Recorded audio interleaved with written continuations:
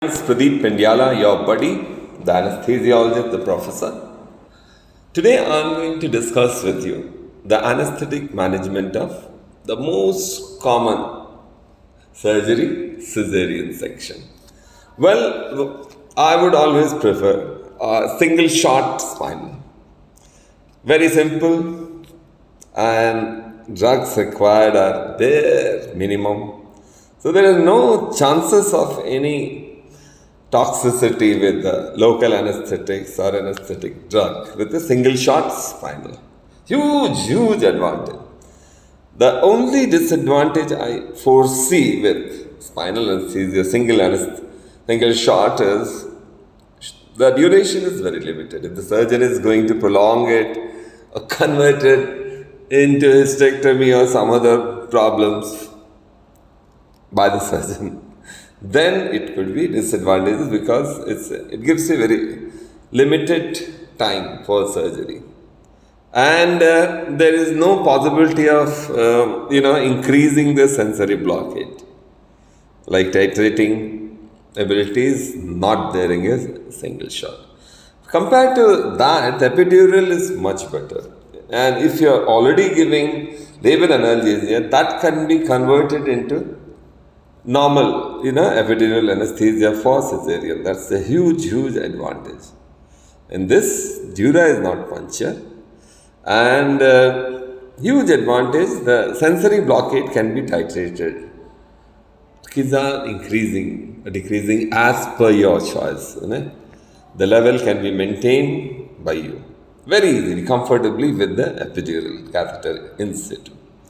And onset is definitely a bit slow. That's a disadvantage, because if it is an emergency, you are giving epidural, the onset of action of the drug could be slow, even to the extent of 20 to 30 minutes, and the surgeon may not be willing for that. He becomes impatient, there could be fetal distress, some other problem.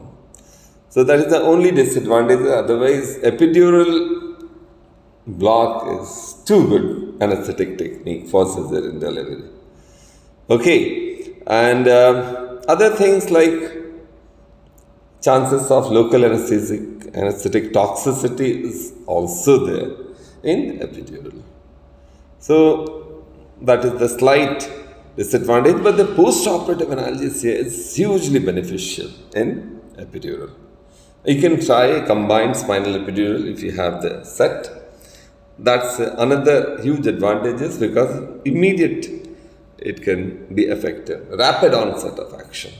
So it can be used for post-operative analgesia also. So that's very good, really good. So that is it. And if you are planning to give general anesthesia, I would always advise you to give regional neuraxial anesthetic technique over general anesthesia. But if it is a must general anesthesia, you have to be very careful giving the anesthesia. Like rapid sequence induction is preferred. Okay, and before going to that, a few words about positioning. Positioning is very important during neuraxial block. I always advise left lateral position. Huge advantage, because it reduces the vagal reflexes, dizziness, diaphoresis, bradycardia, hypotension can be avoided by lateral position during spinal or epidural. And uteroplacental blood flow is very good in lateral position. Whereas in sitting position, the huge advantage is identifying the landmarks, especially in an obese patient. It will be very difficult to give left lateral spinal anesthesia. Sitting would be better, because obese people also you can identify the landmarks easily. Sitting position should be definitely avoided if there is a cord prolapse or something like that. Such state you should be avoiding. Footling breach or something, you should avoid giving sitting position. It's better to do left lateral. Okay, that is it. And always remember that drugs like Sodium citrate, H2 blockers like ranitidine. Now ranitidine is being implicated for carcinogenic effects. I don't know how far it is correct, yet to be proved, but recent I've read few articles. The carcinogenic effects of ranitidine, H2 receptor blocker, which we have been using since last so many decades. Ranitidine, famotidine can be used, or protein pump blockers like omeprazole can be used for all cesarean section, aspiration prophylaxis. And it should be given 30 to 40 minutes before the proper surgery. It's very important. And most of the monitors you can do standard American Society anesthesiologist monitoring should be placed. The invasive is really very rarely required invasive monitoring. So these are the things you have to make sure that blood is adequately available. And you must have the proper cross-matched blood, at least 2 points before starting a cesarean. Never take a chance, because you can't predict which case will require blood post-operatively or intraoperatively. The requirement of intraoperative or post-operative blood is very high in a case of cesarean. And if at all, if, God forbid, it's a case of placenta previa or a case of placenta accreta, chances of blood transfusion would be very, very high. Preferably, it should be reviewed with an MRI or USG before starting the surgery. Well, I was talking about general anesthesia. When you are doing aspiration prophylaxis, you must give like metoclopramide, 10 milligram, ranitidine. You can give 30 milligram intravenously, and preferably, as I said, 30 minutes before the surgery. And you must have a good IV line before starting a surgery. Make sure, preferably 18 gauge or 16 gauge if you can place, nothing like it. And patient should be positioned either supine or left lateral. Okay, antibiotic prophylaxis you may give around half an hour to 1 hour before surgery. And pre-oxygenation with 100% oxygen is a must, with a tight fitting mask for around 3 to 5 minutes. Okay, and or else you can give around 5 vital capacity breaths just before induction of anesthesia. Okay, and there is a requirement of pressure on the cricoid at the time of intubation. How much?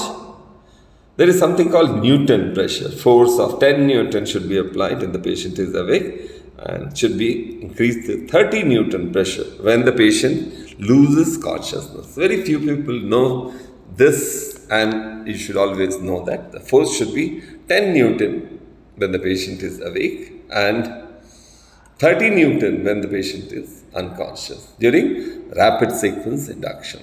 Okay, and drug, either propofol or thiopental. If you are giving propofol, it has to be 2 to 3 milligrams, higher on the higher scale rather than 1.5 milligram. 2 to 3 milligram per kg. And succinylcholine normally give 1 milligram per kg, but preferably give 1.5 milligram per kg. No chances taken. And thiopental you can give around 4 to 5 milligram per kg for induction. Okay, during rapid sequence induction, if you are giving rapid sequence. Normal induction, you don't have to give so much. Patient is intubated after 60 seconds, and once endotracheal tube is being secured, check it with capnographic markings in a graph or auscultation. Simple auscultation, bilateral, axillary auscultation, whether it is bilaterally equally heard 50% or not. Okay, and normally you give isoflurane, desflurane, sevoflurane with 100% oxygen. Now, after the delivery, you can include nitrous oxide. Okay, And hypertension is treated with vasopressors like ephedrine, mephentine, or phenylephrine. And muscle relaxant of choice could be vecuronium, or even the present rocuronium can be given. And you have to give oxytocin. Oxytocin can be given immediately after the delivery of the child, not before that. Okay, and make sure that blood loss is well monitored and suitably replaced with blood itself. And extubation should be preferably when the patient is fully awake. That is very important. So this is that. Thanks for patient listening. Have a wonderful day. This is Colonel Pradeep Pendyala signing off for today. Until next time, take care. Bye-bye.